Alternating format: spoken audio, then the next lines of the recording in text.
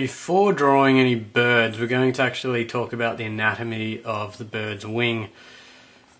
It's really worth knowing this before you actually draw a bird, but it's not possible for me to give you specific proportions of the wing that I'm drawing because the proportions of the wing are going to vary a lot from species to species. Some birds have a wing that's quite thick from front to back, others have a wing that's quite thin from front to back, some have very long wings, some have a shorter wing.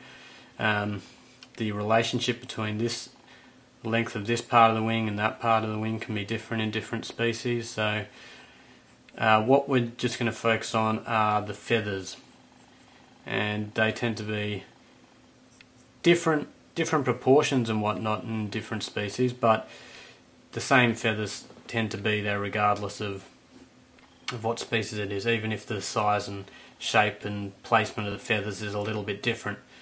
So the first thing to know with the bird's wing, and we're looking at the top of the wing here, not the bottom, the bird's arm is located over here with the bones and everything inside of it, and then this area here is like the wrist, and you have a section of the arm here which really is basically like the bird's hand, and they have a separate thumb that comes off there, which you may never have noticed before, but next time you're eating chicken wings, take a look at that and you'll notice that they do actually have a thumb that's separated from the rest of the hand, kind of like we do, but they don't have separate fingers. Most species don't anyway. So over the top of this you'll have wings, and you'll have feathers, and the feathers will cover the entire wing. But you get different types of feathers on different parts of the wing. So this section here, these feathers that connect to the arm are going to be what we call secondary feathers, and the feathers that connect to the hand-like structure, the feathers around this area here, are going to be the primary feathers. And then you get feathers that come along in different rows. So I'm just going to draw that in to illustrate what I mean. So you can draw a bird's wing with different levels of detail, and we're just going to cover the basics here. If you really want to, you can draw in every single feather, but that'll be quite time consuming. It's going to take you a while to do that. So what we're doing here is like shorthand. We're just outlining the most important feathers.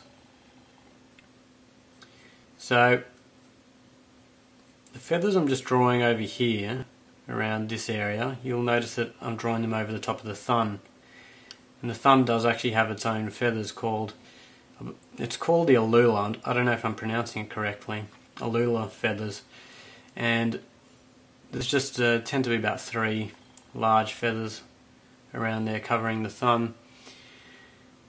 They're a bit separate from the other feathers, whereas the rest of the feathers you're going to have here belong into groups. As I mentioned already, we've got the primary feathers around this part and we've got the secondary feathers around here. They're also grouped according to different rows. So what I'm drawing here, this group of feathers are primary feathers, and they're also called coverts.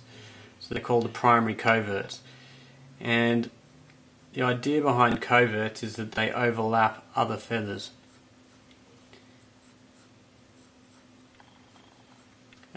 These feathers are quite important for smoothing the airflow over the wing. And then you have similar feathers along here which are called the secondary coverts. And you'll notice that the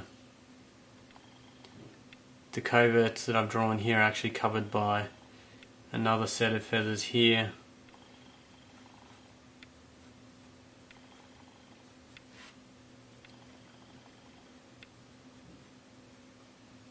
I'm just approximating the shape of these feathers. Obviously feathers don't actually have straight edges or very rarely have straight edges.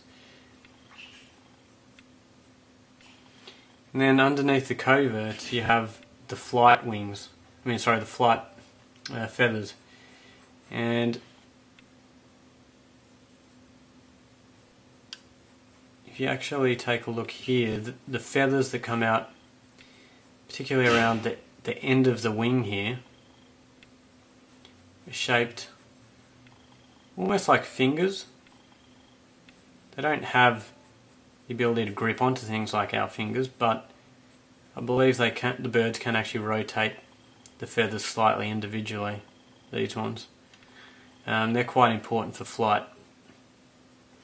They're also quite distinctive looking. If you're going to draw a bird's wing outstretched, you do want to make these feathers look quite distinctive.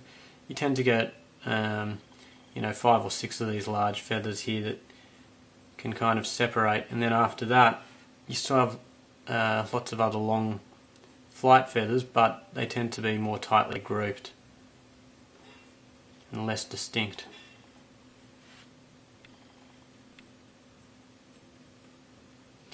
Now, as I mentioned before, this is the top of the wing we're looking at.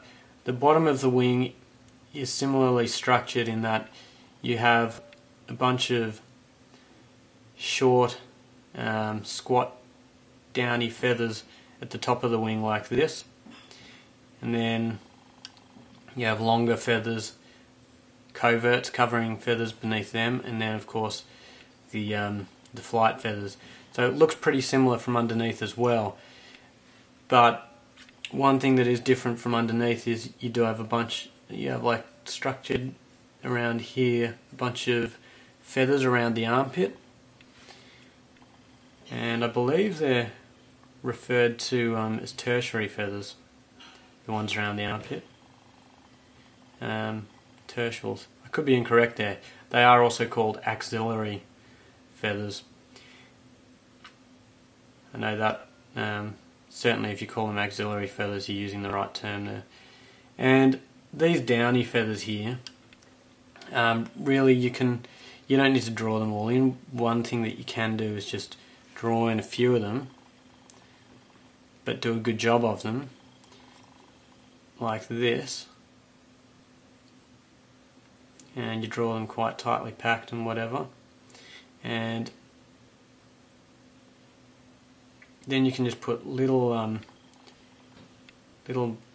feather marks in other areas, and it implies additional detail where you haven't actually drawn it.